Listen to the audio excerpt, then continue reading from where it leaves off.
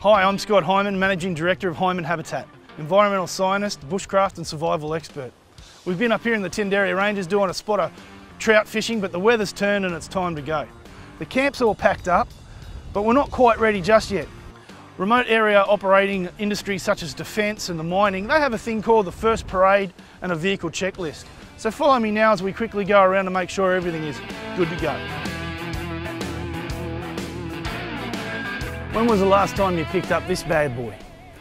Now ask yourself a different question. How many times have you heard stories of wheels coming off and chasing the vehicle down the road and indeed overtaking them? That's because people haven't checked their wheel nuts. This is particularly important after you've had a flat and you've changed over the spare. About 10 kilometres down the road, you need to get out and check each one of them. Then after that, put this back on, and to save yourself some time, get yourself some wheel nut indicators, put it over the wheel nut, and then it's a simple walk around to check to see if they've moved. Specific to caravans and camper trailers are your balancing arms. Can you imagine how embarrassing it'd be if you started driving without having to put these bad boys up? You'd cost yourself a fair bit of money and some structural damage to your rig. The Echo 4x4 Cavango comes with its own checklist, which is a beauty, so it's now our responsibility to follow it.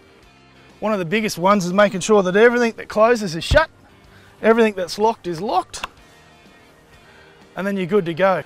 One specific item is the latches for your pop top, if you have one. After all, how many times have we seen people up against the side of the highway with their pop top where the top has popped off?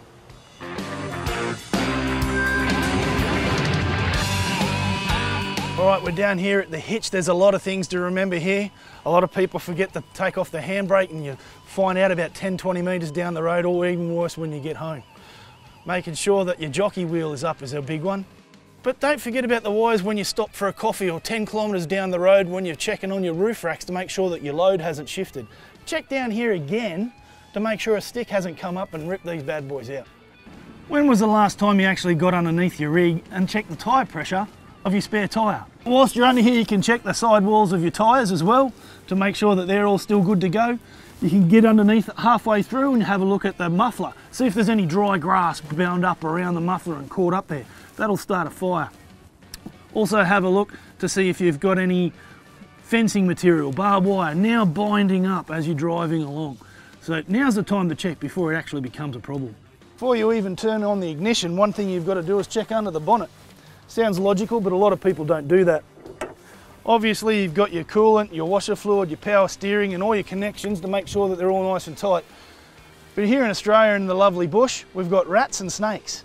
Rats love chewing on wires, so have a good little inspection of that to make sure that they've not made a nest in your engine bay. That could cause a fire later on, halfway home. Or indeed, if there's a snake in here, that can dislodge your fan belt, and by the time you get halfway home, you've overheated your engine. Before we start the engine, safety first. Click, clack, front and back. But whilst we're in here, we've got to check everything that turns on, flashes, beeps and swishes. Go to the accessory function. There's a diagnostic check for the water watch, checking to see if there's any water inside the fuel.